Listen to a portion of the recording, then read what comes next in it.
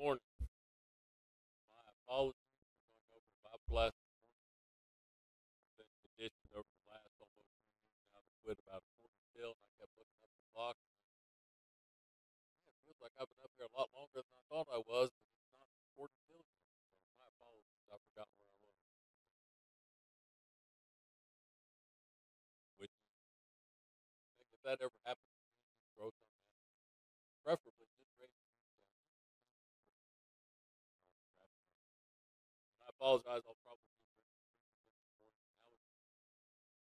I've never had it bother me this bad this time of year, but they are. Quick question.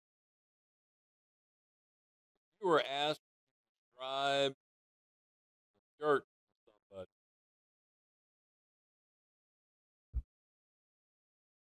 how might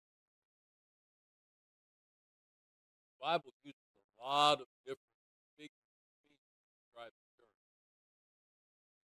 Kingdom, temple.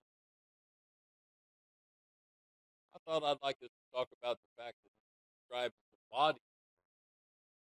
Now, I'll confess, part of my motive was I was asked to speak on this.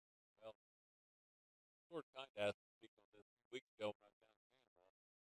They wanted me to speak on the idea that every member has a responsibility. That was the English translation of their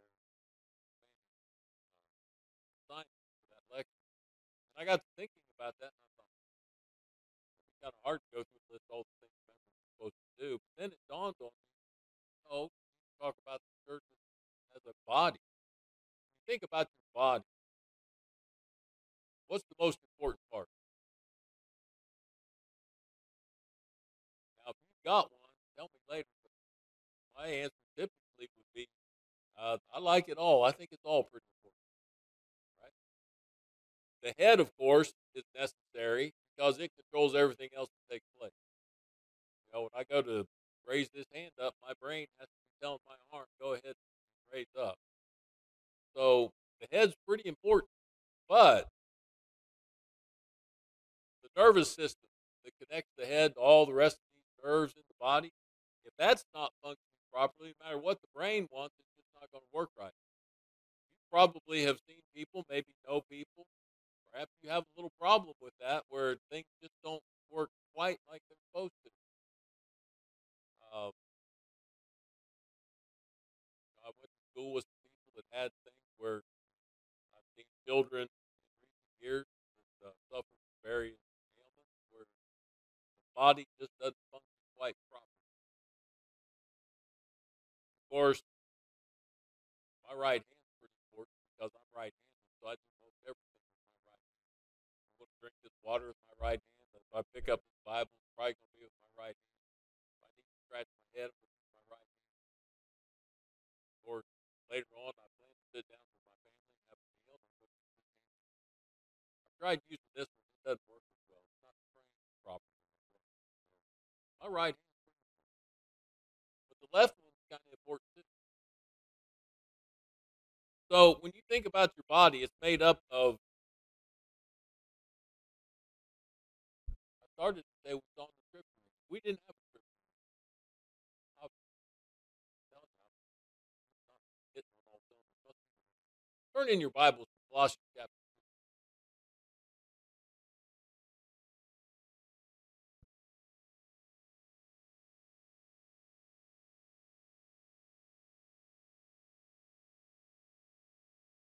We're going to start reading in verse 19, which I understand is in the middle of the sentence, but it's going to make sense for what we're trying to talk about this morning. And not holding fast to the head, from whom all the body, nourished and knit together by joints and ligaments, grows with the increase that is from God. So this body is made up of a lot of different members, but the head is what takes control over all of them. If you look at Ephesians chapter 4, go ahead and go back a page or two to Ephesians 4. Paul writes in verse 15, but speaking the truth in love may grow up in all things to him who is the head, Christ, and from whom the whole body, joined and knit together by what every joint supplies, according to the effective working by which every part does its share, causes growth of the body for the edifying of itself in love. So every member of the body has an important function or function. Everybody. Now, this is something a lot of people probably don't think about. When we study the church as a body and every member has something to contribute, sometimes we have people trying to contribute things that they probably should not. Think about your body. Does every part do the same thing? No. I'll give you an example. I'm going to suggest to you this morning that it is impossible to scratch your head with your elbow. We had some teenagers in here, they probably could you do it?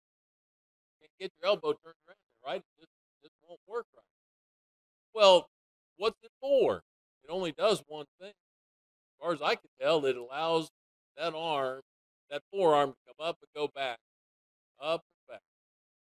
Now you might think, well, no, it's not the elbow that causes it to turn over. That's something else. All that elbow does, one function, one thing. How important is it? Would you care if it got locked up like this? Well, it wouldn't be as bad if my left arm not quite as bad, but I'm right-handed. I told you this one doesn't help me eat very well. Doesn't just doesn't aim right. I can't eat if that thing's locked like. And if it's locked like this, well, I can get to my mouth okay, but to get to the food, I'm going to have to. Then I dip my thigh.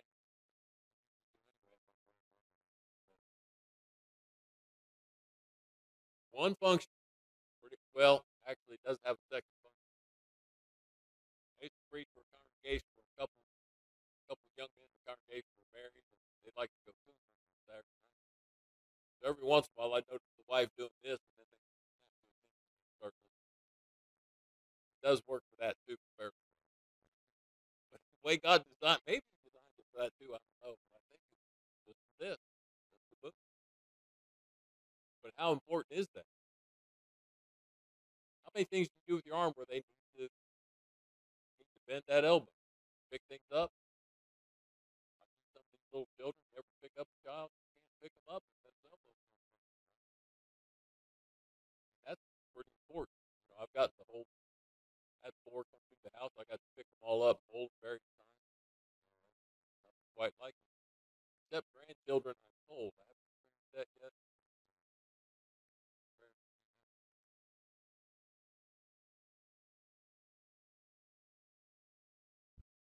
So every member has some function, some responsibility, some work they can do for the Lord. Although in some cases, people don't think they can. A lady in the congregation where I obeyed the gospel once told me before I left to go to school, I'm no good to God.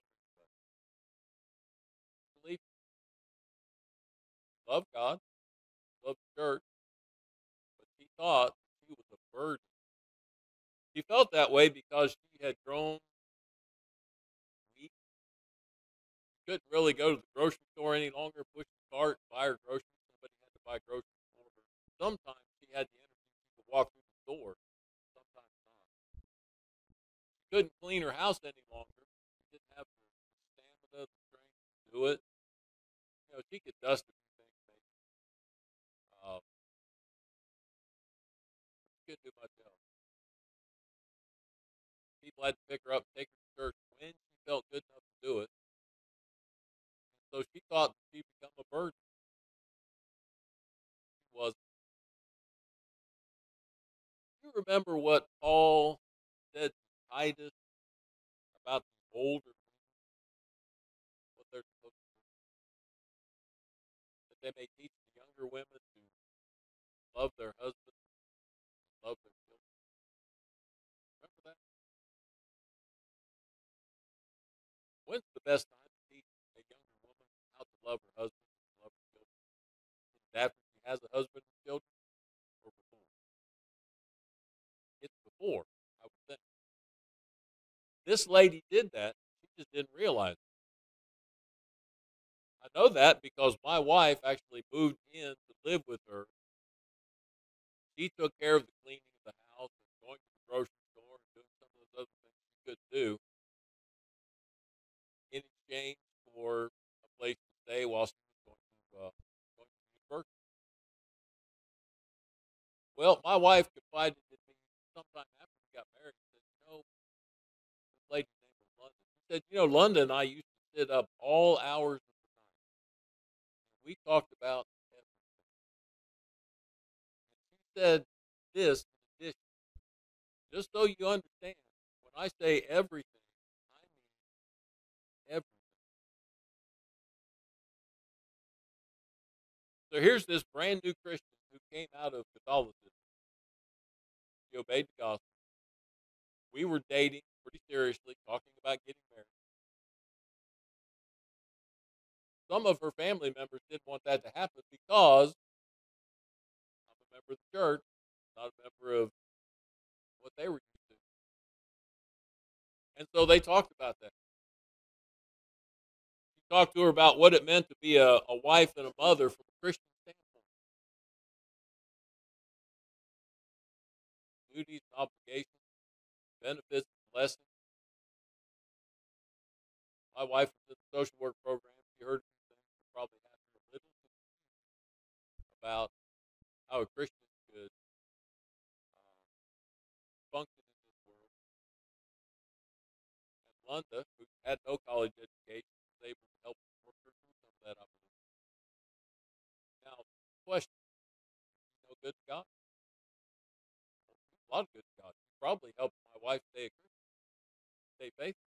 Helped her with answering some of those difficult questions she was faced with. Second thing that happened, she had a lady move in next door. And the way folks used to do, they'd sit down on the front porch and talk to their neighbors. Well, Linda would do that. She talked to this lady, invited her over for coffee. They came over, they talked. The lady said, I would love to put up vegetables, but I don't know how. Don't have the equipment. Linda said, I've got the know-how and the equipment. I just need to pick it and do a lot of the business work. I'll show you how. Well, what do women do when they're sitting around the kitchen preparing snap and beans and they talk about things? What do they talk about? One of the things she talked about was the Lord and church. The lady started asking questions. She said, I can't really answer the questions, but she introduced her to an elder who had a Bible study with her. She obeyed God. So was she good to God? Absolutely. But she didn't think she was. But I want to suggest to you that even with her need for somebody else to help her, she was still serving God because she was giving people an opportunity to serve.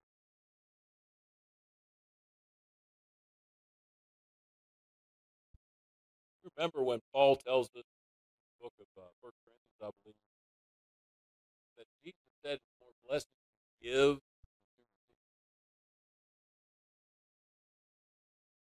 A wise old man in the church many years ago looked at me one day and said, in order for somebody to be able to give and receive that blessing, somebody has to be willing.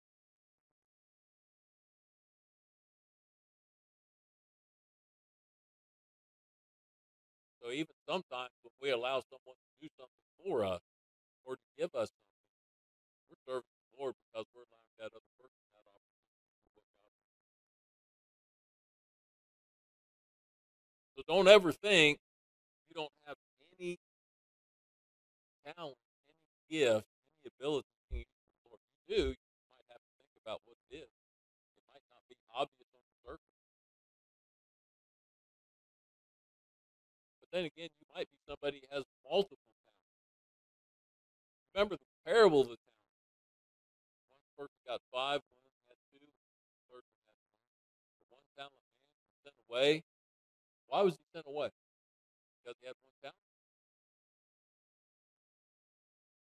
He didn't use the talent he had.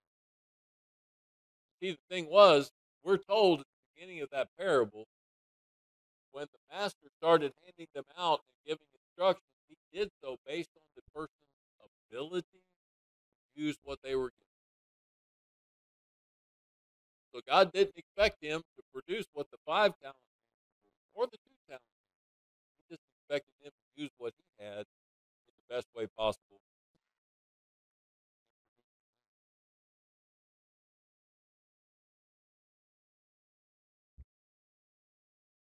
That's one thing about the body. Everybody has a place.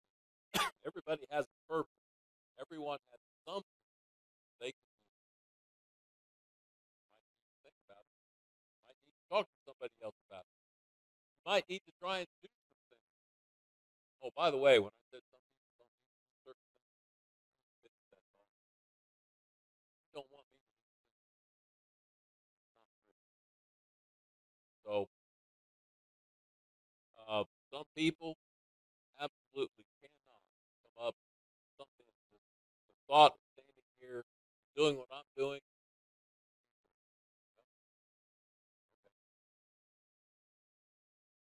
some people can't leave prayer. Okay, some people can't never have a cartoon. Don't fight unless you got something else. My father-in-law said everybody can learn. We went around my house, painted a brick house, and had a little bit of wood. He said, "Do this," and I did it, and I went all the way around. I was so proud of myself, caught up. Said, right. So if you're trying to do something and it doesn't fit, that's fine. That's not what you're supposed to do. Maybe you're an elbow instead of a right hand. Nothing wrong with that. The Apostle Paul tells us in the book of Ephesians that every single member is important. So we all have something to do. I'm going to watch the clock better this time. I know I'm supposed to quit.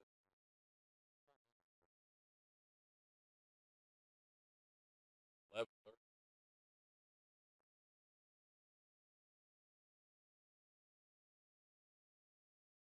Okay.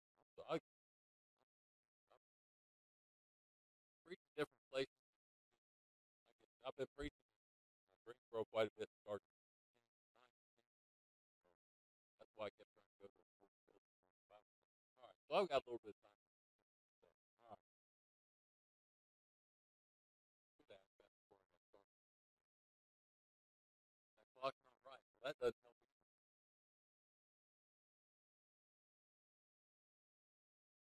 Yeah, it's off just a little.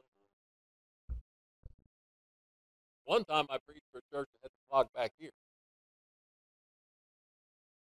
That made no sense to me unless they were trying to say, we're not worried about that. But I don't think that was their point. Anyway, all right, so second point.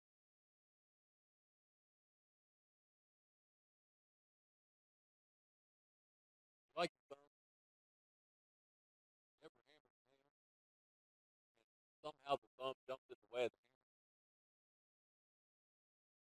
How'd you react? Pull that thumb back and look at it and say, that was probably one of the dumbest things you've ever done. First of all, it probably wasn't the thumb's fault, was it? It was the right hand because it was supposed to be so much better than the hand. Got off track.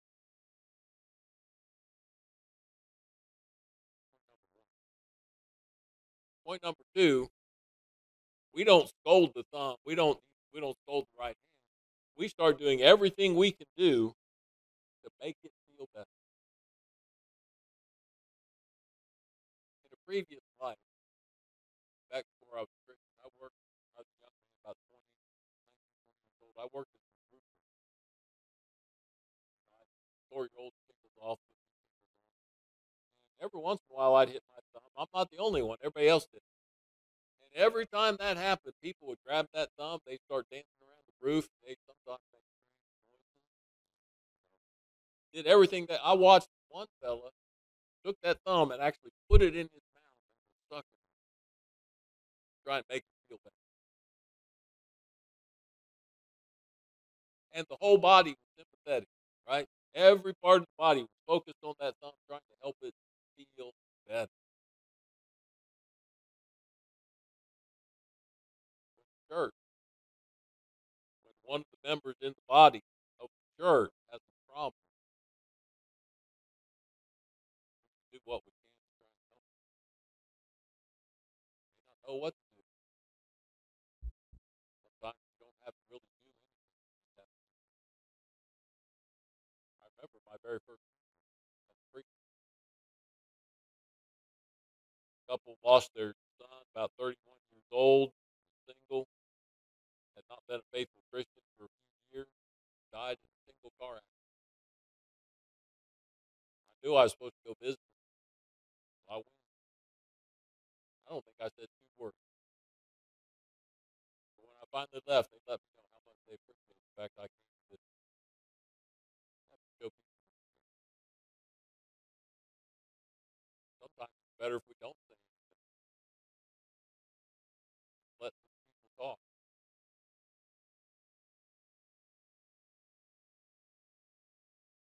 Sometimes people get angry with God in situations like that. They say things they don't really mean, but they're just hurt. So just let them talk. Later, people talk about it. They might ask questions they don't really want answers for. They're just trying to let out the fact that they're hurt. But we need to notice, if we can, because some people don't like to let you know, but they still need a little bit of attention, a little bit of help. They need prayers. They might need somebody to provide to thinking about just something to let them know. You understand? One lady told the story of somebody when she went to church, had a death in the family. She just showed up with her cleaning supplies. Lady opened the door, saw her, said, "Look, I know you're going to have a lot of people coming to the house. You're not going to have time to go to the bathroom. Later, you're going to look at that bathroom where I'm just going to bring it back." Somebody else did something similar, only they shined for other people. Very good.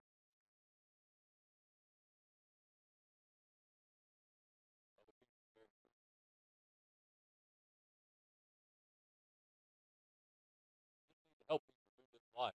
We're all part of the same body. We're all trying to accomplish the same thing. So we need to be a little patient with people and encourage them. Try to help them. Sometimes all it takes is one.